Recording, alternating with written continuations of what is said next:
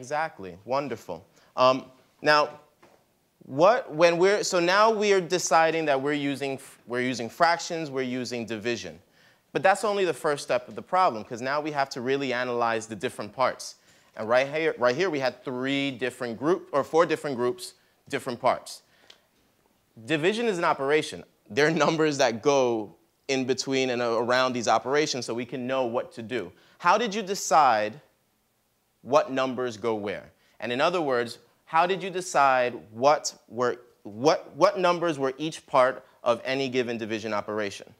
So I want to hear what each division name is for each of those numbers, and why did you choose that?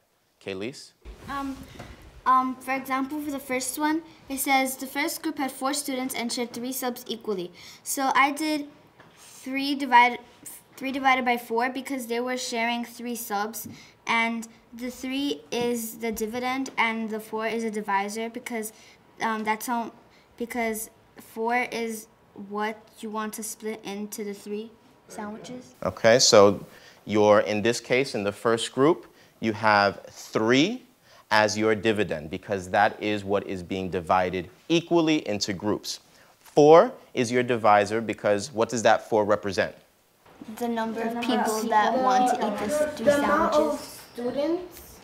The amount of students that will partake and eat of these sandwiches. Good.